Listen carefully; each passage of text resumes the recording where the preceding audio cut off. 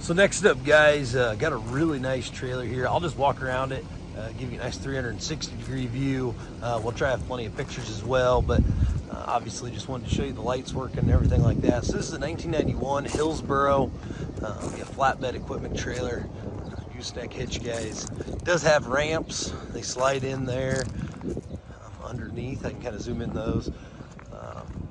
But the deck's in really good shape. Wood deck there, guys. Your ramps fit in right down here. They slide out. You can clamp them on, slide them any which way. But it is a 20-foot deck, 4-foot beaver, so you have a 24-foot total length.